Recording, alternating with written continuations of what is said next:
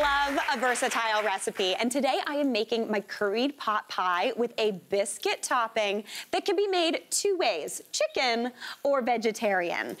I know, I'm very excited about it. They both start with sauteed vegetables, so I've got an onion in this pan along with 2 carrots and 2 stalks of celery, just sauteing in a good old tablespoon of butter. And honestly, nothing smells better than this right now. It is so delicious. If you're starting dinner with that, you're starting dinner right, let me tell you.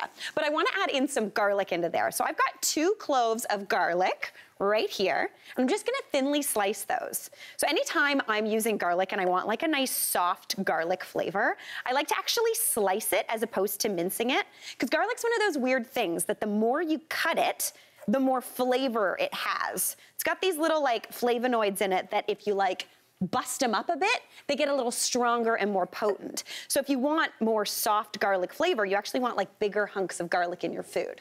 Doesn't make a lot of sense, but it works, trust me. So I've got those 2 cloves of garlic nice and chopped up, and I'm gonna add those on into that pan, which immediately starts smelling like delicious garlic, which is always a good thing. So give that a bit of a stir.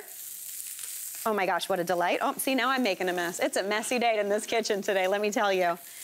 Now, to start building on even more flavor into this pot pie base, I wanna add in my opinion, a classic ingredient, and that is 1 tablespoon of curry powder. I don't know if anybody else's mom got most of her recipes off the back of a soup can, but do you remember that like curried chicken casserole? I loved that. It was so good. It was one of my faves as a kid. So this is a bit of a nod to that. So just a tablespoon of curry powder straight into that pan. That's gonna start toasting up and smelling amazing pretty much immediately. Oh my gosh, so good. A little sweet. Now into there, I'm also gonna add in 2 tablespoons of all-purpose flour. And what this flour is gonna do is it's gonna make a roux. And a roux is basically fat and flour mixed together, and it's used to thicken up some sort of stock or broth or cream or something. And that's gonna give you a nice kind of gravy-like consistency. So give that a little bit of a mix just to stir everything in. And again, we have that butter in there from earlier, so that 1 tablespoon of butter with those 2 tablespoons of flour, that's made up like a little bit of a roux. Just let that toast for a few seconds. And now I'm gonna add in the liquid. So since I'm gonna do a vegetarian version of this pie, I'm gonna do 2.5 cups of vegetable broth. But if you're doing the chicken version, feel free to use chicken broth. Whatever you have on hand is perfect. So about 2.5 cups of that go in. Just giving it a stir every once in a while. And almost immediately you can see that flour kind of thickening up that broth a bit. I know, I'm so amped about this. It is so good and delicious. Now, whenever you're thickening something with a roux, you do need to bring it up to a simmer, because what that's gonna do is it's gonna allow those little bits of flour to hydrate and thicken up that whole delicious stew. And then you end up with something that looks very cooked and very delicious and looks like this. You've got all of that amazing liquid. It's cooked up and thickened. It's really nice and brown and flavorful and delicious. But we wanna add in a little bit of brightness and green. So I'm gonna toss in about a cup of frozen peas, which are a classic in any pot pie, in my opinion. But at this point, you could also add in really any vegetables you've got hanging around. You got leftover broccoli from last night's dinner, pop it in. You got a zucchini that somehow is still growing in your garden and you're like, why is there still zucchini? Cook that up in here too, that would be delicious as well. Now for a little bit of creaminess, I wanna add in a bit of sour cream. You could also use in some cream, that would be great, just a splash. But a few tablespoons of this just cuts through everything, brings a bit of creaminess in, which is amazing. Now, it's not 100% necessary. You don't have to put the creaminess in, but like, why wouldn't you? Am I right? It's cozy season, and cozy season to me means lots of creamy things. A lot of good amount of fat and deliciousness. All right, now to brighten this up even more, I'm gonna add in the juice of about half of a lemon. Ooh, add that on in. Dun, dun, dun, dun. That looks amazing. Now, for the protein, you could add in something if you're going for the meaty version, like a little bit of like rotisserie chicken that you get at the grocery store, and maybe some bacon. Not too shabby, I'm not mad at that. But I'm gonna go in with a can of white beans. You could even do all of this together and have like a super protein-packed stew, that'd be great. Add those on in, give that a stir. That is looking amazing. So now we need to make the topping for the pot pie, because my personal favorite part of a pot pie is the fact that it gets to wear a hat. It always has to have a little hat on, a little starchy deliciousness. So as opposed to doing something like puff pastry, I'm gonna do little drop biscuits. Super simple and really easy. I need 1 cup of all-purpose flour. And then for a little bit of lightness in this recipe, I want 2.5 teaspoons of baking powder. Now that's a lot of baking powder, but that's gonna give us nice fluffy and delicious biscuits. So add that on in. 1/2 teaspoon of salt for a little bit of seasoning. And then, to give these kind of the vibe of like your favorite seafood restaurant biscuits, if you know what I'm talking about, just 1/4 teaspoon of garlic powder is perfect. So just give that a mix up. And then I'm just gonna snap in 3 tablespoons of butter.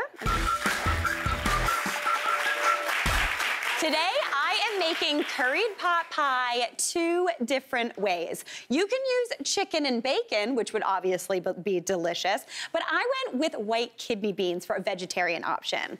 But my very favorite part of any pot pie is the topping. That little bit of carb on top, what a delight. So I'm just finishing up my drop biscuits to put on top of here. So I've got that mixture with that all-purpose flour, a little bit of garlic powder for some flavor, and then that baking powder for a bit of rise.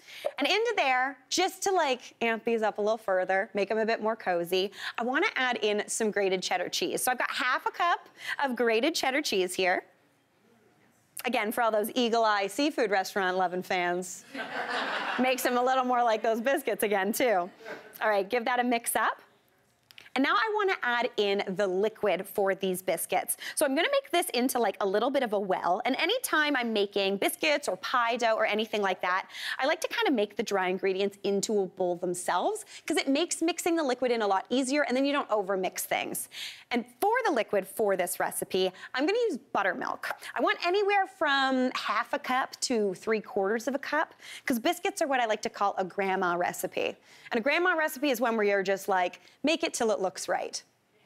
You know what I mean? When you're like, Grandma, how do you make this very specific thing that I would like to be able to make forever and ever? And she's like, do it till it looks good. You're like, okay, thank you, amazing. Now, if you don't have buttermilk at home, you can use just regular milk with a little bit of lemon juice or vinegar in it. What that does is it gives a little bit of acidity into the milk, and that's what you want, because that reacts with that little bit of baking powder. Gives a little bit of lift. Way too excited about buttermilk. It's one of my favorite ingredients. Okay, I'm gonna add that on into the mix and give that a stir. I'm starting with 1/2 cup just to see how this goes. Because depending on the weather, if it's a little dry out, sometimes you need a bit more. I can already tell you I'm gonna need more. Basically, you're looking for none of this little dusty flour to be left in the bowl. So I'm just gonna add a titch more of that buttermilk, give that a mix up. And this isn't a biscuit that we're gonna turn out and fold into layers. This is a drop biscuit. So as soon as this comes together into kind of like a shaggy little dough like this, we are done. The way that we get these biscuits on top of this delicious stew is using my good friend 2 spoons, and we just drop it on there. So as opposed to doing this like a classic pot pie where there's a full cap on, this is kind of more of a cobbler. And a cobbler is known as a cobbler because the little biscuits on top look like cobblestones. Food words. We're learning. Oh my gosh, you smell that garlic powder in there. That cheese looks amazing. You can also already see that baking powder starting to work because of that bit of acidity in that buttermilk. All right, that looks perfect. Total dream. I'm gonna pop that into my 400-degree oven for 30 to 35 minutes, whether you're making the meaty version or the veg version. And you end up with a little something that looks, oh my gosh, arguably too good, like this. Look at that beautiful pot pie. Like a total dream. It is so tasty and wonderful. Those little biscuits have cooked up absolutely beautifully. I'm just gonna spoon some of that out. That crust on top is nice and crispy. The stew underneath is just a little tight, but that gravy is so good and wonderful. I'm gonna give that a taste-a-roo and see how this goes. Oh my gosh, guys, I love biscuits. Truly, this is the best day ever. Oh my God. You need to make this, whether you do it with chicken and bacon like this one here, or with those beans. It is a total showstopper and complete comfort food. Hey, Mary here. What did you think? Drop your comments below and don't forget to like and subscribe for more of the good stuff.